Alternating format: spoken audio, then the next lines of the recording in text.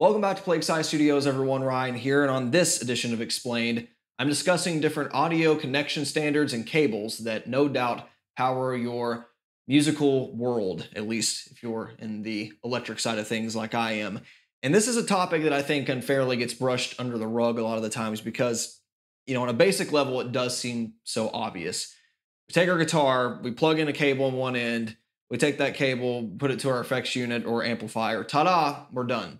But the reality is that as simple as a thing that may seem, there's so many different standards out there. There's so many different applications that picking the right cable is important. And if you do it the wrong way, it could actually potentially damage a piece of gear. So it's important to know what you're using, why you're using it, and some of the very subtle differences between some of the things that we'll be looking at today. On a high level, the role of an audio cable is rather straightforward. In essence, this is simply a way to interface one electric circuit with another. That's pretty much it. Think about a tube amplifier. There's all kinds of resistors and capacitors, potentiometers, the tubes, perhaps transistors. There's the power amp components like the transformers, the chokes, and all these things are permanently or semi-permanently hardwired together. It is an interface that you can't just go poking around in there and plug in new components. Think about if every time you wanted to plug in your guitar to a new effect unit, you had to hardwire it in. No one would want to break out a soldering iron every time just to change out amps or especially a single overdrive pedal. And that is the beauty of this often unsung hero, is that we can just quickly, unplug things. And when we do plug it in, we've got a continuous circuit because essentially this is a glorified piece of copper wire. Now, we can't just run a single piece of copper wire from a guitar to an amplifier and expect to get good results. And a lot of these cable standards try to solve that very problem in terms of audio quality, noise, and especially safety. While I dive through these audio connection standards, keep in mind that the type of connector used on a cable or a piece of I/O in whatever gear we're looking at doesn't make it a good indicator of what it's actually doing. And I would turn to consumer electronics for a good example of this with USB drives. We're all really familiar with that. On the male side of things, you've got a standard flash drive, you've got one end of a charging cable, and then those would interface with like a charger that would be plugged up to a standard wall socket. You can plug it into your computer or laptop. But we all know that you can plug in a USB drive into a charger, but you're not going to be able to extract data on it. It's just going directly to the grid, right? But on the other hand, you can actually take that cable and almost always interface it with our computers, and that will charge it, and we can actually transfer data, pull pictures off our phone or put new ones on, change music around or whatever. And that's kind of the same thing you run into with these cables. And, it can get really advanced with stuff like USB 3, 3.1, where you can run like video and power and all this crazy stuff at the same time. And you'll notice a similar thing in the world of music gear, where it can use the same kind of connection standard, or especially one that sort of looks like this, and do things that are completely different. Not to mention that the cables themselves can be different while using the same connection standard. I guess we got to start this with the granddaddy of them all, with the TS cable, standing for tip sleeve. And on any unbalanced cable like this, you can expect the signal to be coming out of the tip and your grounding to be happening on the sleeve portion and separated by a little black piece of insulation there. And this is a standard that actually comes out of the telecom industry, just like a lot of things that have to do with audio, dating as far back as like the mid to late 19th century when we're still using stuff like telegraphs and the early telephone system. So you see, switchboards and all that old B-roll footage of like World War II operators, like, pulling all the other jacks out and, putting it into different slots. They're probably using a TS cable, which of course was adapted for so many different things for audio. Now, this is where that caveat I mentioned earlier starts to come into play, because in one hand, I hold a TS cable, and in the other hand, I hold a TS cable. Same connectors, but very different roles. And you can't really tell what they are by just looking at it unless you read the cables themselves. And, there's a couple telltale signs that might be able to, give you a guess as to what each is. But if there's no information on it, there's only really one surefire way of knowing, that is to disassemble them slightly. And so in this hand, I actually hold a very bog standard instrument cable. This is what you plug your guitar into, go into an amp or an effects pedal or your sound card, while this is a speaker cable that would go from the output of an amplifier to a speaker cabinet. And they both fit. I could plug this cable from my guitar to an amp and this one from an amp to a speaker cabinet, but you might have some bad times.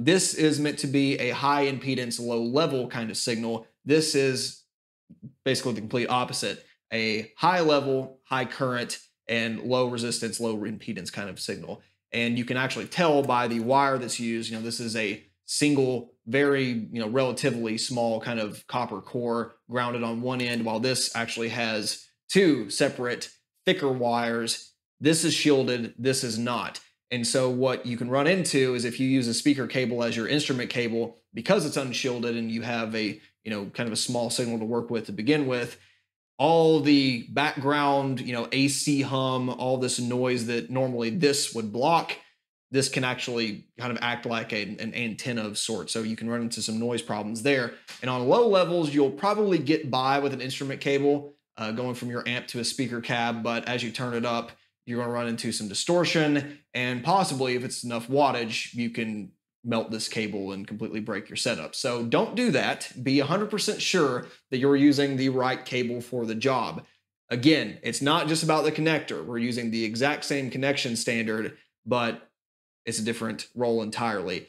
Fortunately, some stuff has gone to speak on, which is good, but not everything. So there's absolutely still room for error in the world of guitars. For a mono sound source like your electric guitar, a standard TS cable is more than fine. But what about those that require a stereo signal path, or maybe even beyond that?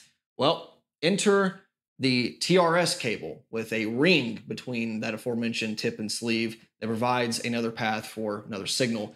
In this instance, this is driving a pair of stereo headphones, so you've got like left-right ground. And this actually comes with another cable. Instead of being the 1/4-inch format, it is 3.5 millimeters, so be more compatible with mobile devices if they don't stop making them altogether. And this is tip ring sleeve. So one of those rings is actually a microphone.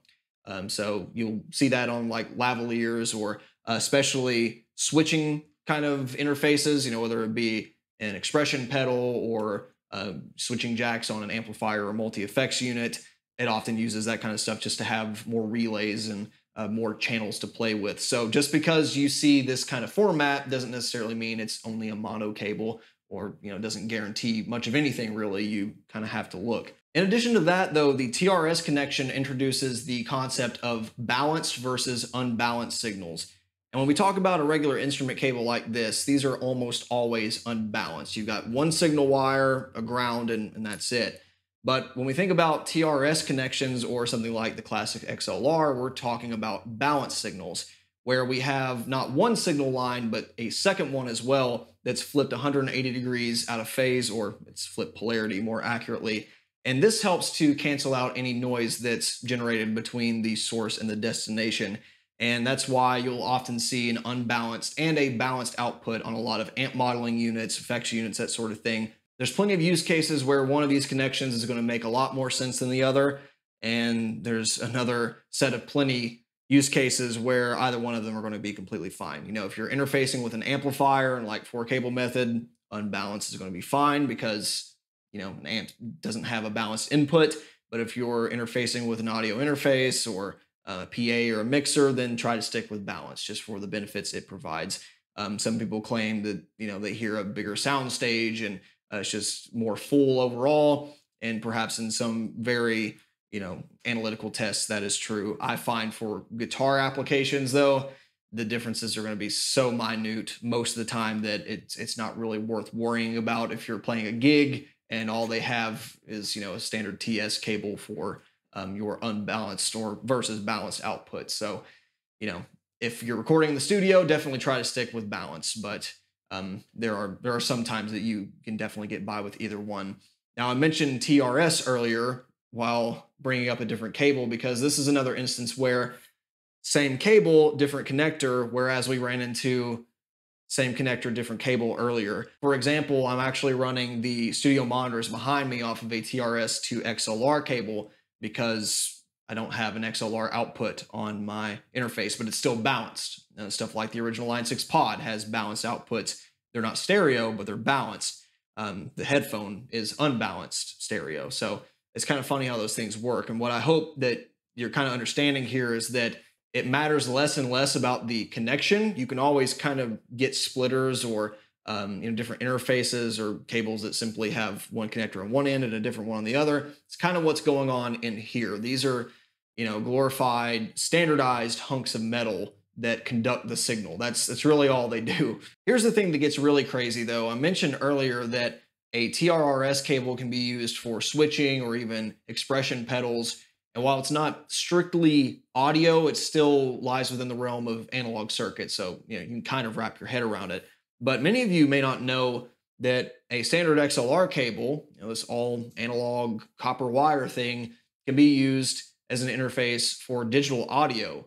The AES-3 standard, which isn't terribly common on consumer hardware. You might run into it on amp modelers and some interfaces every now and then. But you can play back 44.1 or 48 kilohertz stereo audio over this one cable and connect different gear to use that.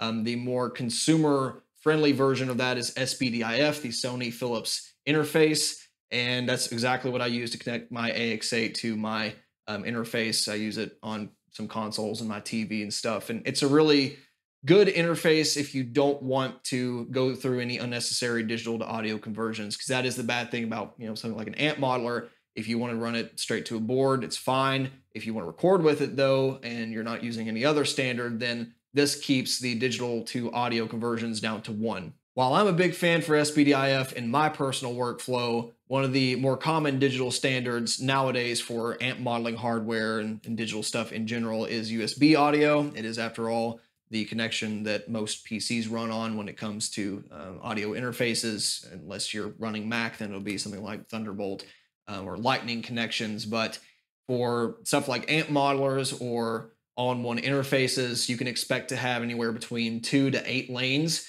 both in and out. So, on the high end, if you're running something like an Axe-Fx or Helix or something like that, then you could potentially record a DI track, a process stereo track, depending on your other IO situation, maybe even other instruments at the same time. And then you can do the same thing going out, split it to different sources and destinations, and that sort of thing. So that can be an extremely powerful tool. And depending on your needs, you can match different sampling rates and use one piece of gear as your master, the other as the slave if you're running SPDIF, and things can definitely get complicated. But this is another instance where we have a few connections that we're all rather familiar with, whether it be the XLR cable or your bog standard USB cable, and it can do anything from charge your smartphone to deliver a clean audio stream.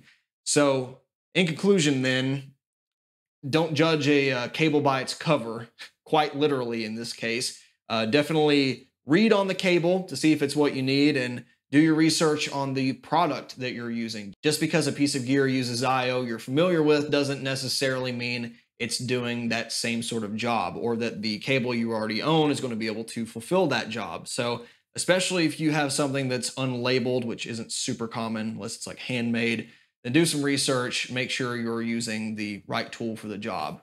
A lot of things you can definitely assume and be okay with, guitar effects pedals, instrument cables, patch cables, all that's going to work. If it says connecting a head to a speaker cabinet, it's going to be a speaker cable.